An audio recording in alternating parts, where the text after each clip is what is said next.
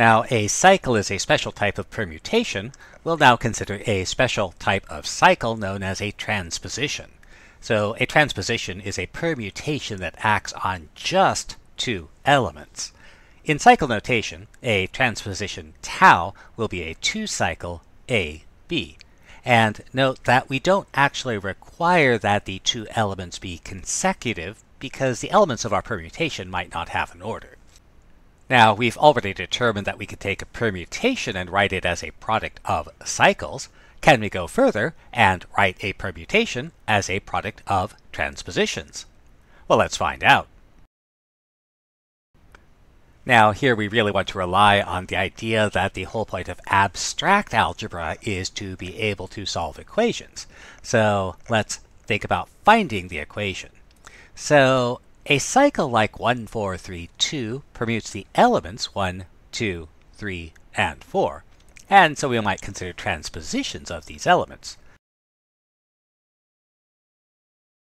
So let's pick a random transposition, say 1, 2, and ask, can we write our cycle as a product of 1, 2 and some other cycles?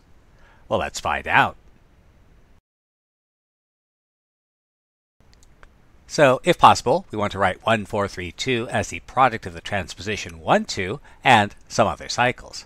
And this means we want to solve the equation 1, 4, 3, 2 equals 1, 2 times sigma, where sigma is some other permutation. So let's think about this. Since 1, 2 is a transposition, then its inverse is also 1, 2. And so if we want to solve for sigma, we'll left multiply by the inverse, and so we get, and we find, and so we can write 1, 4, 3, 2 as the product 1, 2 applied to 1, 4, 3.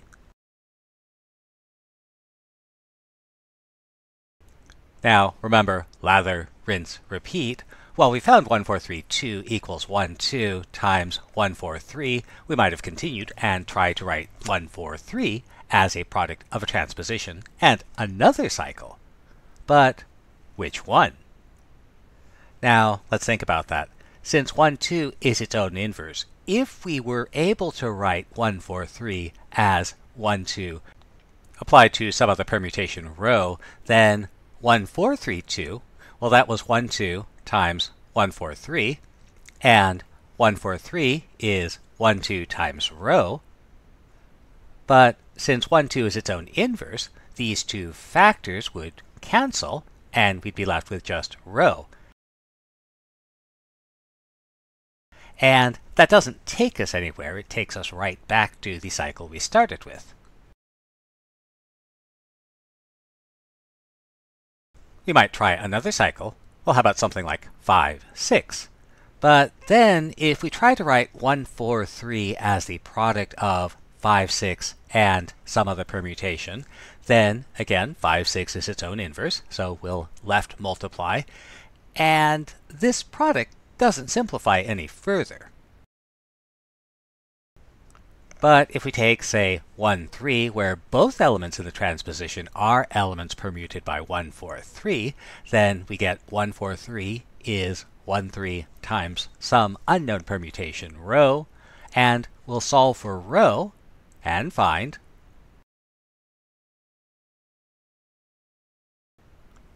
and so 1, 4, 3 is 1, 3 times 1, 4, and so our cycle, 1, 4, 3, 2, can be written as the product of 3 transpositions. And in fact, the preceding suggests that any cycle can be expressed as a product of transpositions. And since any permutation can be expressed as a product of cycles, this means that any permutation can be expressed as a not necessarily unique product of not necessarily disjoint transpositions. Well, this is a theorem, and we need to prove it, but you should do your own homework. Still, if you actually find these cycle decompositions, you'll get some idea of what you have to do in order to prove that theorem and some of the things you have to watch out for. So let's try to express 253 as a product of transpositions. So again, we'll start with a random transposition, but let's make sure it includes two of the elements in our cycle. So we'll start with the transposition, well, how about 2, 5, and solve. 253 is 25 times some other permutation. And we solve.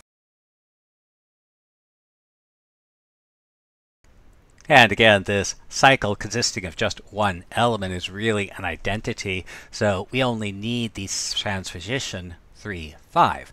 And so we find 253 is 2, 5 composed with 3, 5.